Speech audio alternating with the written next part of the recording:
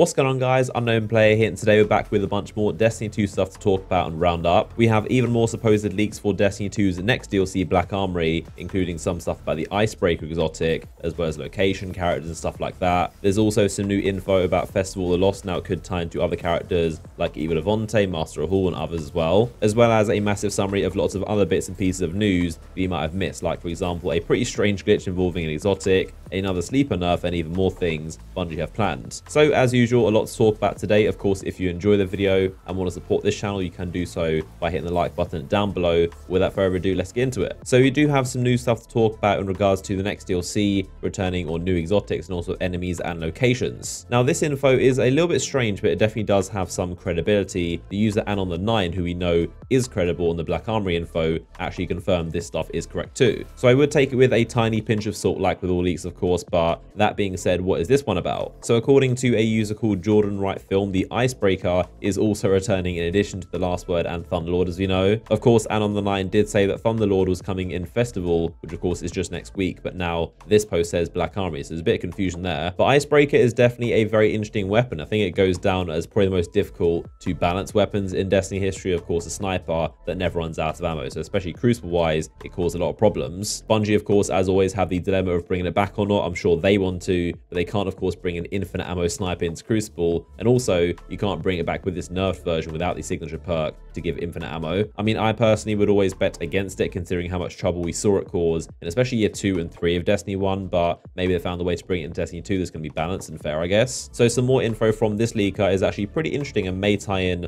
lore-wise to some things we've seen before. So apparently the mysterious Black Armory dealer we've seen in this trailer is actually a character called Gaunt, who is in charge of the actual armory. So the reason the name Gaunt is interesting is because it is a character we've seen before in Destiny. So back in Destiny 1, there was a fusion rifle called the 7/7 Wizard, and it says the Exo called Gaunt is a famous one for his wizards. So it is pretty interesting stuff. You got a famous gunsmith Exo named Gaunt, and this trailer of course does show off a very important Exo gunsmith, so it makes sense for this to be him. It would also be pretty amazing storytelling for Bungie to follow up on this quote from a gun back in 2014. So let me know what you think of this, but it's definitely lining up. Now they also said the Black Armory itself is in the weapons vault. The place in this DLC is actually located in a new part of the EDZ. The story of this DLC involves the Vex, which could make sense because we haven't seen them in quite a while, although never in Destiny history have the Vex been to Earth, so that would be pretty strange as well. The raid layer, according to Anon, is also supposed to be on the European Dead Zone, but I do feel like it would be a bit strange because the European Dead Zone is so massive, it would be weird to have expanded even further. There's supposedly a new black weapon type or category, which would make sense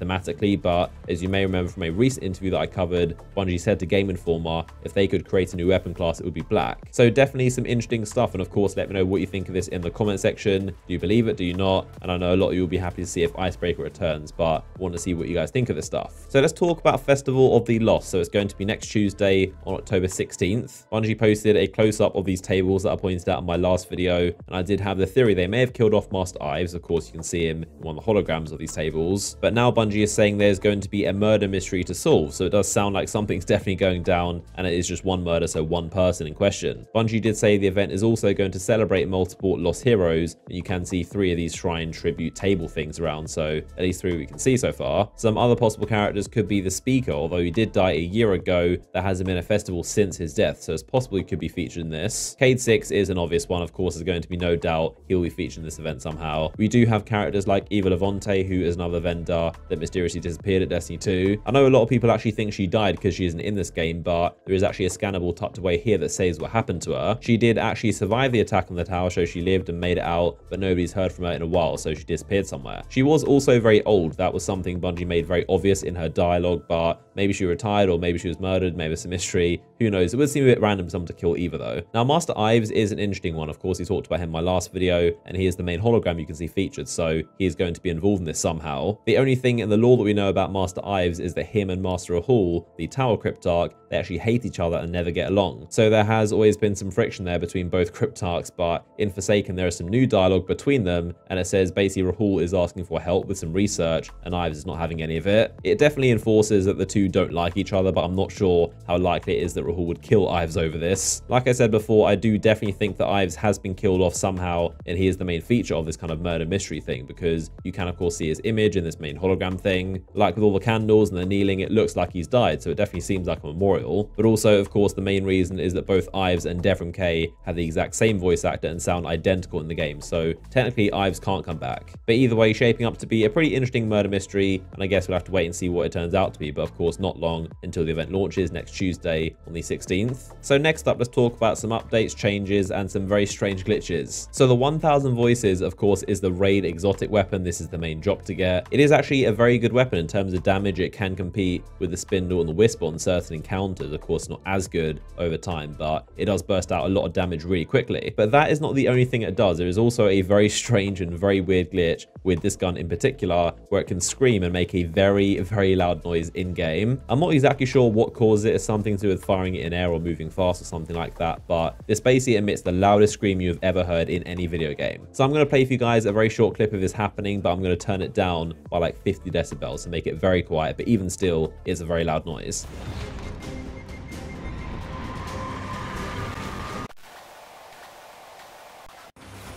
So again, I turned the volume down on that by a lot, but try to imagine that but like 50 times louder. It's really hard to imagine just how loud this is. But it's almost like a troll in some ways, because the entire lobby can hear it. So you, your teammates, and the enemy, if you use it in a lobby of Gambit or Crucible, everyone is going to hear this noise. So Bungie have said that the screeching glitch with the 1000 voices is going to be fixed in the next update, which is on October 16th. So again, next Tuesday, the same as Festival of the Lost, and it's also going to have a few other things in it as well. You're going to be able to hover over the names of completed lost sectors to make it easy to find them, which is pretty cool. You can track 3 pursuits in one, which is nice, and also more weapons in the loot pool, so less edge transits. They're going to be increasing scout rifle damage in PvE, because for some reason they stealth nerfed them, and their damage right now is awful, so basically avoid using all scout rifles until this update. Crucible Prime engrams are actually going to go to your inventory instead of going straight to the Postmaster, and transmat effects are going to the collection, so you can track any ones you've got since Forsaken. Now there's also a bigger update coming on October 30th, and this addresses a lot more bigger topics in the community. So firstly is the Malfeasance boss, the Ascendant Primeval, to get the Malfeasance exotic. This thing is being tweaked, as we know. So what they're doing is that during the 3rd week of the corruption cycle, when it's at its fullest, when the Shattered Throne is live, that is when the meatball is going to spawn as often as all the other bosses. So every boss is going to have the exact same chance. I believe there are 5 bosses, and the meatball would make that 6, so like 16% chance of each of them. But either way, still going to be quite rare, but not as ridiculous as before. They're also increasing his spawn rate in the other 2 curse weeks, so not as high as the 3rd, but still of course an increase by a lot. But because the boss spawns a lot more often, the ship and the Sparrow are not going to be guaranteed, so they're going to be a chance at dropping. Of course, these are needed for the badge, which is needed for the Dredgen title. The Sleeper Simulant is getting a new nerf, so I'm not sure if they're still going to reduce its aim assist like they said before, but this is what's going to happen from now. The change is that inside Gambit only, pulling heavy is going to give you 2 shots instead of 4. I mean, I've been saying from day one that this is how they should nerf Sleeper. It's so simple and doesn't nerf the weapon unnecessarily in other areas of the game. Now you've got to think, do I want 2 shots of this Sleeper, which is very easy to use, or should I pick a Sniper, which gives me a bunch more shots for more kills, but of course needs to be more accurate. Now some other stuff inside here is firstly going to be buffing swords, fusion rifles, and Malfeasance in PvE, which I think is much needed for all those. They're going to decrease the chance of getting exotics you already have, so of course you're still going to get some duplicates here and there, but it should be a lot less than now. Something I think is pretty cool and definitely much needed is the Nightfall loot drop rate. They're going to increase the more strikes you do without a drop. There's also going to be a bunch of masterwork cores inside spider bounties, and they're going to make deleting shaders in your inventory a lot faster, so a bunch of stuff, but again there's going to be more inside the full patch notes. Now speaking of strike loot, I did actually pick up this thing, which is the reward from the Lake of Shadow strike. Of course this was PlayStation exclusive for year 1, so now it's been added. It now has a new strike reward that was added in Forsaken, and this is the reward. It's called the Militia's Birthright, and it is a kinetic primary grenade launcher. Now this weapon, like most of the strike loot, does actually have complete random rolls, but what I got is actually the special curated version, so the tier 10 masterwork. This is that Bungie curated god roll version, so this one comes with the flashbang grenades, also Genesis and threat detector. This, like the Fighting Lion, is a very niche weapon. It's a very particular and kind of weird play style. They're definitely a lot more Crucible type weapons, the kind of things you'd use to rip shields off and then switch out to a secondary to finish them off with. But there you go, a very strange piece of strike loot, and again on the 30th, these drops are going to be a lot more common the more strikes you do without getting something. Now Bungie did also announce there is not going to be any prestige mode or hard mode or any other difficulty of Last Wish. They said they wanted to focus on making Last Wish an all-in-one raid, which I would say it definitely is. I think it's is a fantastic raid, to be honest. Obviously, there was a lot of debate over the difficulty of this raid because, as you saw, in the first 24 hours, only 2 teams beat it versus 37,000 in previous raids. But I would say that this is probably the most that light level or power level has an effect on a raid. The second you get over, I'd say, the 60s, 70s, this raid becomes really, really easy. But honestly, I love the loot system, the encounters, the rewards themselves are good. I did also get the Fatebringer roll the other day as well as a random drop from Morgith. This, if you don't know, is basically Bungie bringing the Fatebringer back through a god roll version on this new raid hand cannon. But knowing that the base raid is pretty complete and then you got things like Petra's Run, which requires a completely flawless raid, no one can die, things like that are going to get you extra rewards like the Ribbonsbane title. I'm pretty fine with there not being a prestige mode, but again, let me know what you think down below in the comments. Bungie did also say that this gives them more time to work on the new raid layer we're getting in 2 months in Black Armory. But that is going to do it for this video. As always, I hope you guys enjoyed it. If you did and want to support this channel, then leaving a like rating before you leave would be much appreciated. If you are not already, then make sure you are subscribed down below and also turn on notifications to be the first to watch my new videos. You can find my Instagram and Twitter link down below in the description, and this image will take you to another recent video of mine. But as always, I appreciate you guys, and I'll see you all in the next one.